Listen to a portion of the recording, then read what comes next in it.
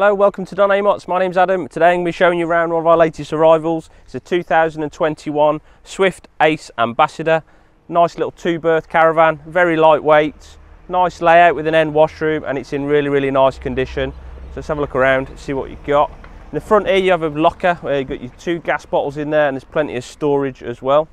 We do have a solar panel on the roof. We've got the vent for your Truma heating, so it's the blown air heating system. Your water intake there, and your leisure battery and hookup point is just in that box just there. We've got alloy wheels, and down there you can see we've got a motor mover as well, and we've got your fridge and freezer vents on the side here. Moving further down, you've got your toilet chemical which goes in there, and the toilet cassette lives just in there. It's the dirty job. Round onto the back, we have fittings for a bike rack, so if you want to add one to it, it's just 4 bolts to add your bike rack onto the back.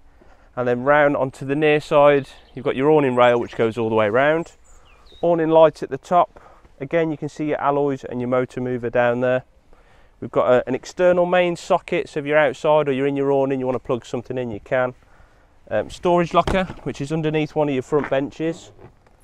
We'll see that on the inside in a minute. And we have an external gas barbecue point, so you can just hook your gas bottle, your barbecue, straight up to the side of your van. You don't have to mess around with your gas bottles. So the weight of the caravan, maximum weight is 1,250 kilos, so it's relatively lightweight. If you do want us to do a tow check, see if your car can tow it safely, give any of the sales team a call, we can answer them questions for you. Coming inside, so down at the front of the van you've got the lounge area and the sleeping area. So the great thing with this layout is you can either use it as 2 single beds if you want to, if you don't want to make a bed up.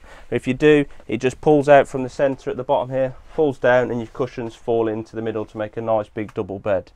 We've got loads of storage all the way around the van. The solar controller, and more storage at the front. You can't quite see that, but it does open that way. We've got blinds and fly screens on all your windows.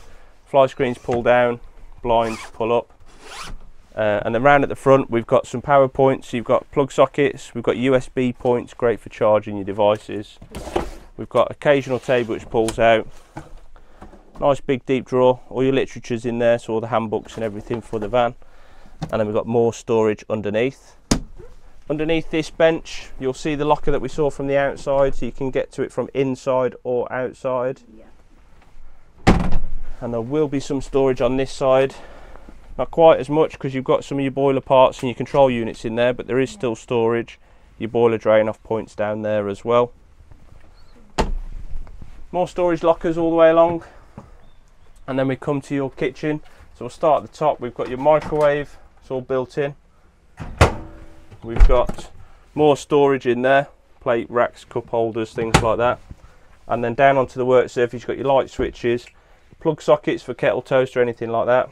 Nice big sink with your worktop extensions, there's plenty of room for preparing your food. You've got a 3-ring gas hob, we've got a separate grill, separate oven. There's plenty more storage all the way around the van. And then we've got your 3-way fridge with freezer compartment just at the top up there. It runs off gas, electric, and you do have a travel mode as well.